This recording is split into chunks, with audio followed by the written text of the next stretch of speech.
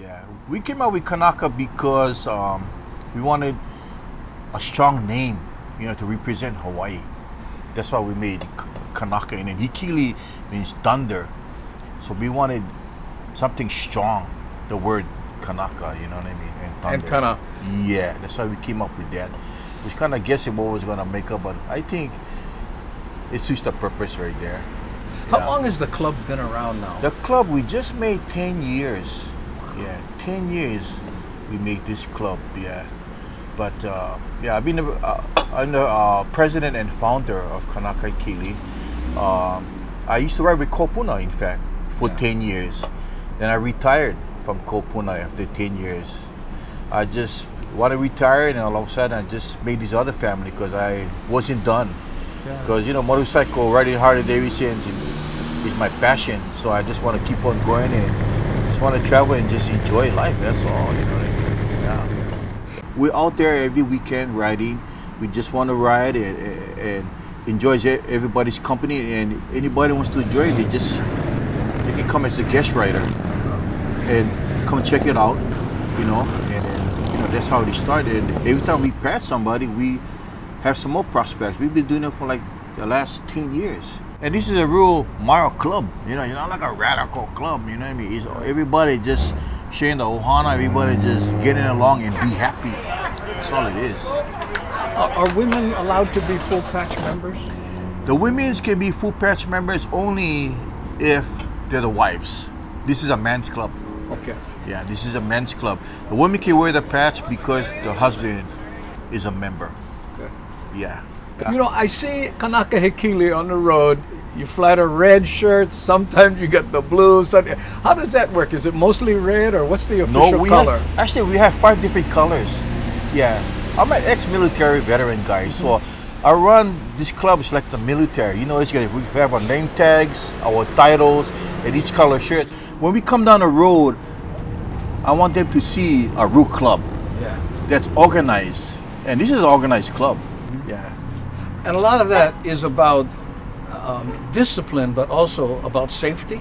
Yes, it is. Yeah, safety is first. Yeah, I mean, to us, okay, how fast you ride, how slow you ride, is how safe we ride. But our members all can ride. Even the women's can ride, because that's how we teach our members to ride. So, to be a member, you have to learn how to ride like how we ride, because we ride like 20, 30, 40 guys every weekend. Yeah. So the way we ride all together and in a safe manner. We have signal calling in it and all that. That's how the military guys had learned in the safety course is from us. Tell me about some of the charity work that Kanaka Hekili does. We do like Big Brother, Big Sisters. You know, every time we have like Huli Huli chicken and everything, we give, you know, to Big Brother, Big Sisters. And even we have the Toy for Tot run, we give also, you know, to SPU and to Big Brother and Big Sisters. That's all we do. Yeah, and we support the community. You know, whatever's going on, you know, whatever they have, we try to give back to the community as bikers. Yeah. Are all types of bikes welcomed? Gotta be Harley Davidson. Okay. Harley Davidson's only. Yeah, but you know, even if they prospect, if they had like a metric bike, we give them 1 year to trade in their bikes for a Harley. And what about, let's say, an American-made Victory? It has to be Harley Davidson. Well, we never thought about that yet. The reason I ask is because, you know, Harley was the only American-made motorcycle for years. Yes, and I understand, being in the military, right, you want to support America. Right. But now we got Indian, now we got right, Victory. Right. You know, we got all kinds, so. Right. Yeah. Well, you know, later on down the road, we probably make it an exception or something. It is still a big bike. Yeah. You know what I mean? Yeah. And it's American-made. Yeah, sure. Yeah. Yeah. After 10 years, as you look back, is there anything you would have done differently? No, I think I would have just do it like I'm doing it now. Because, you know, before when I was riding out there, experience all these rides and all these trips and everything, I kind of like wanted to do it like my way. You know what I mean? Have it well organized. You have to have some kind of control of the club, so he doesn't go haywire. You know what I mean? Yeah. Our bylaws is simple: family first, job, and then club. Yeah. Yeah. Once a month meeting. If you can't make the meeting, just make a phone call. That's all. You know what I mean? And all the dues and the fundraiser, everything goes into the books, goes into our treasure, and whatever we need for the club. Like I said, when we travel, it pays for the bikes, for the shipping of the bikes, and it pays for the chase vehicle. Yeah. Yeah, with the trailer and the vehicle and everything, and with all the refreshments. Wow. And gas.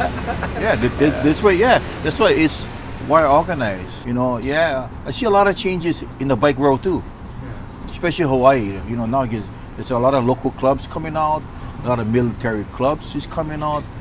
But you know, the good thing about it is this is Hawaii and everybody gets along. This is not like the mainland. You can't beat Hawaii. Hawaii is all nothing but aloha. You know, that's why all these people come in and we say that this island belongs to the people.